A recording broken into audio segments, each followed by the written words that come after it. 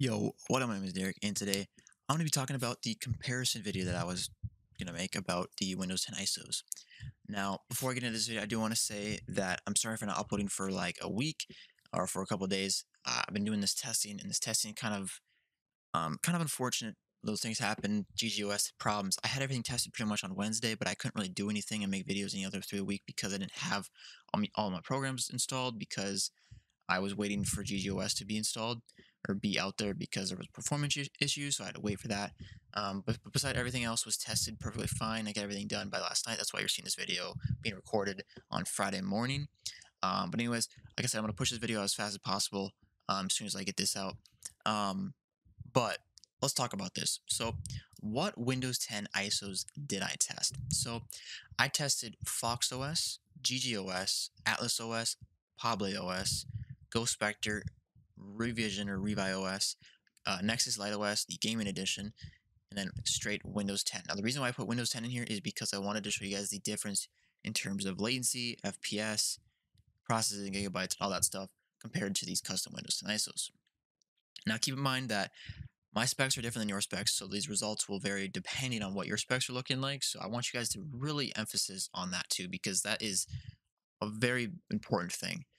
Um, but yeah, another thing too is that each one of these ISOs is a different version. Not every single one is a different version, but some of them are. So FoxOS is 1709. So when I show you the results, the latency is actually a lot lower in FoxOS because it's an older version. 1709 is known to be a very low latency Windows 10 ISO, so Windows version. And ggOS was 20H2, Atlas is 20H2, PableOS is only 1809. 21H1 is for Spectre and for Revi and for Windows 10, and then I guess the Nexus was 20H2. Now each one of these, I think Atlas has a 1709. Maybe I could be wrong. I know I know Spectre probably does, but I'm not going to test that. Revi I know does. I would assume Ghost or Nexus does as well. The guy actually told me in my Discord. I think it was 1809. Let me check that real quick. He said he was working on 1803. So that's the version he's working on right now for the Nexus. Now, let's get into these results. Actually, before I do that, I want to say what games I tested because people were kind of wondering what games I was going to test. So the games I tested were Valorant, Fortnite, and Apex Legends. I was thinking about doing other games, but testing I feel like it took a lot of long time. So I just wanted to limit those games because I feel like those games are pretty popular and are really popular. And I think those are the main games being played right now. Okay. Um, then how did I test these? So each install, I installed the Windows. I then installed the NVIDIA driver, so 457.30 using NV clean install. Now I understand there's other um, there's other drivers that might be better or whatever. If you have a different system, you might want to use a different driver. I made a video on that. Um, I also did the NVIDIA control panel tweaks, just the default tweaks. I checked the processor in gigabytes on each computer before I installed my programs or before I installed like the softwares for each game. Then I ran a latency test using latency mod for a minute, and I recorded the average process latency and the DPC latency. I then installed the games on my computer. Now for Valorant, I did a shooting range practice for 1 minute against bots. Tested that for a minute, shooting a bunch of bots for a minute, staying in the same spot. For Fortnite, I had a benchmark map that I ran for a minute. That's been always my test that I've been doing for Fortnite, the benchmarks. Apex Legends, I did a firing range for 1 minute. Now, the thing about Valorant and Fortnite is that each one of these has a different like result on every ISO. It's kind of like, okay, this one has good for Fortnite, but it's not that good for Valorant. This one's better for Valorant, but not good for Fortnite. Some of them do that, some of them don't do that. But Apex Legends, for some reason, Apex Legends was the same on every single ISO except FoxOS, and I'll show you the results on that too in a second. Final thing, I just want to tell you my specs because I have never told you guys this. Uh, my CPU is an Intel Xeon 1240 V2 at 3.57 gigahertz. It's a very old system, so just keep that in mind. My RAM is 16 gigabytes of DDR3, and then I have a 1060 3 gigabytes version. Now let's get into these tests. So this is the process in gigabytes in the task manager when I installed them. You can see Windows 10 is the highest with Spectre up there, but everything else below that is pretty pretty optimized pretty well. So you have ggOS, Atlas, Nexus, Fox, and Pable all at the lowest numbers. You can see FoxOS and Pable are at the lowest there. I hope I'm saying Pable right. I don't know. I think I'm saying that right.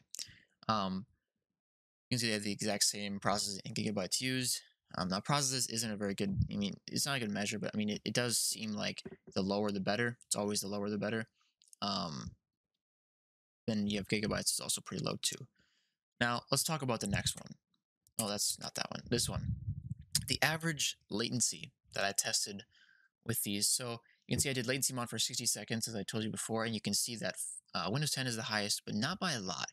You know, when I was doing this test, oh, one thing I gotta remember, um, the power plans. So what I did with power plans is each one of these came with their own, except a couple. I think there was only two that didn't have their own power plan, and so I had to actually use a power plan that was if they didn't have a power plan with them, all I did is I went to Windows and I did high performance. That's it. I didn't import ultimate performance. I didn't import the same power plan in each one. So keep in mind that might affect these latencies, because I know for a fact that when I had Go Spectre, I didn't have a power plan installed, and the latency was so bad. And then I did power plan, latency was a little bit better, or was the number that you're seeing right here.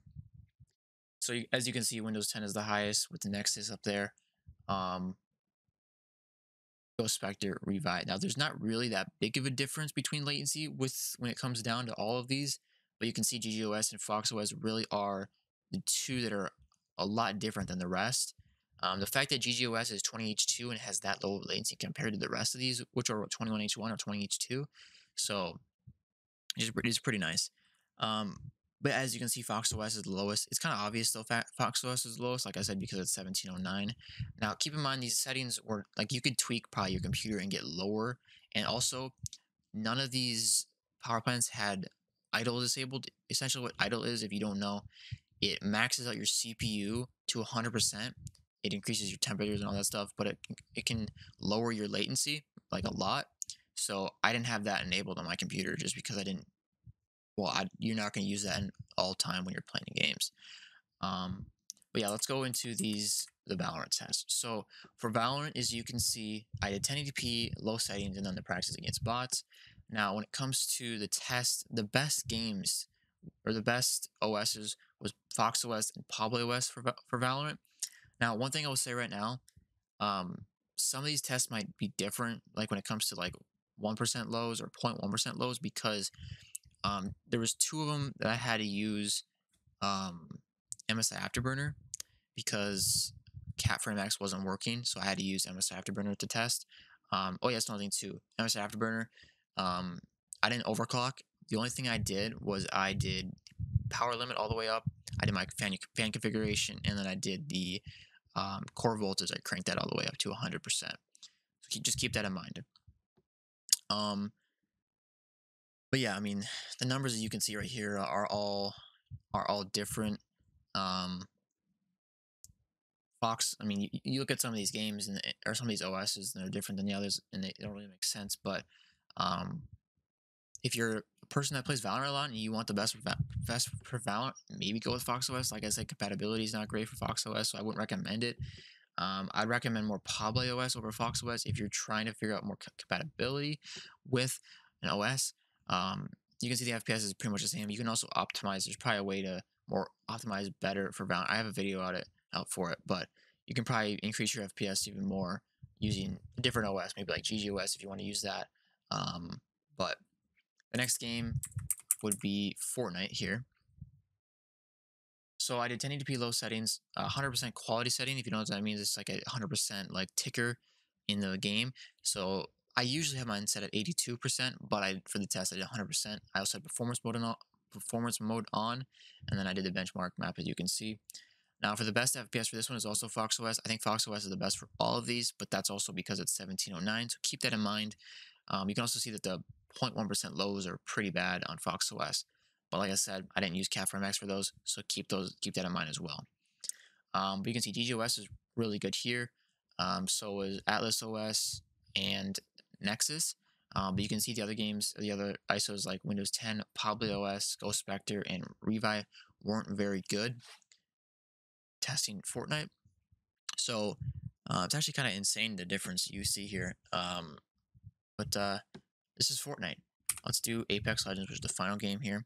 Now for Apex, as you can see, the numbers are pretty much the same. Take that 0.1% low for Pablo out because I don't know why that did that. I don't think it was supposed to be like that. But just look at these numbers. You look at Revi and FoxOS for some reason. Where I didn't even know Revi. I don't remember looking at that one, but Revi and FoxOS were really good for Apex Legends. But you can see the rest of the OSs for Apex Legends were pretty much around the same, right? I mean, you look at all these numbers. You had a better performance on Windows 10 than Nexus, which, all these are really subject. Like you could easily change the settings. I know Apex Legends, you can easily optimize it better and go through the settings and do a ton of testing and get like custom, like auto execs and configs you can install that can improve your FPS as well. So just keep that in mind. Um, Also, Apex Legends, at least for me, maxes out my CPU and GPU, so that also might be why the performance is about the same on every single computer.